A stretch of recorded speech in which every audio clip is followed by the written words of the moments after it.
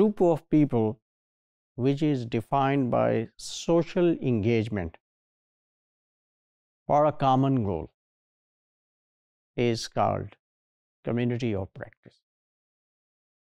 In previous modules, we defined it, we talked about it in informal way to have first-hand idea of this important concept that in fact will dominate our current discussion. So first of all, we should be clear about this notion of community of practice. It needs social engagement, and social engagement has a purpose, and that purpose is shared by the whole group.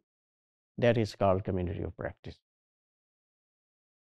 The group is different in practices individually, their ways of talking, their background, values, beliefs, power relations, and methods of doing things that can vary. The group is not uniform. Individuals are different with reference to all these things, but their goal, purpose for social engagement, for social interaction within the group, that is the same. The group has core peripheral membership. This is another feature of community of practice. So here, first of all, when a new member comes, he has peripheral, marginal membership of the group.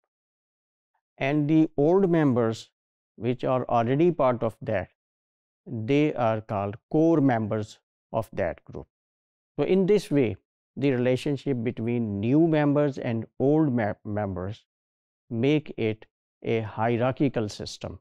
There is a peripheral and core relationship between members of the group, and they know doing things jointly. And knowing thing is knowing different ways of using language. Now see, here knowing things is directly linked with knowing ways of using language in different manners. These ways of using language construct our new identity. So we are in a relationship of peripheral and core members. Then we interact with the members and we know how these people do different things within the group. And when we know these things, we know them by using different ways of language, and this would ultimately give us a new identity within the group. These groups are like factory, golf club, neighborhood play group, giant family, nuclear family, we also call it, court, law court. They are some examples of communities of practice because they have all these features which we have talked about. COP for community of practice, I'll be using COP now. COP can be larger or small. A few members or a number of members can form a social group. For example, university is a large community of practice, but academy is a small group. Community of practice can be intensive or it can be diffuse. By intensive, we mean that it is located on a specific place, a specific context. Family courts, for example, if they are located in capital cities only, so this COP is intensive. And if they are established across the country, so this COP becomes diffuse. Diffuse means separate.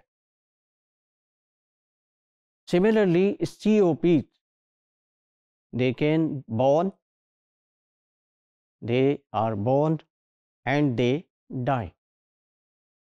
They come into existence, they flourish, they rise or they may be closed, they may be finished. For example, political party is established, and if these people don't succeed to get power, etc., so the party may be abolished, may be eliminated, or a new political party with a new aim and with a new name is formed. Then membership of COPs is fluid. Members can come, members can go. This is what we mean by fluid. And COPs may have crossovers with other closely related COPs. For example, we have some charity, this is a COP, Akhuwat, etc. For example. It has links with other COPs which are doing the same thing.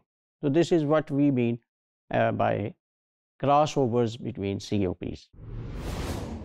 We conclude regarding these features of communities of practice that multiple membership and participation construct our identity.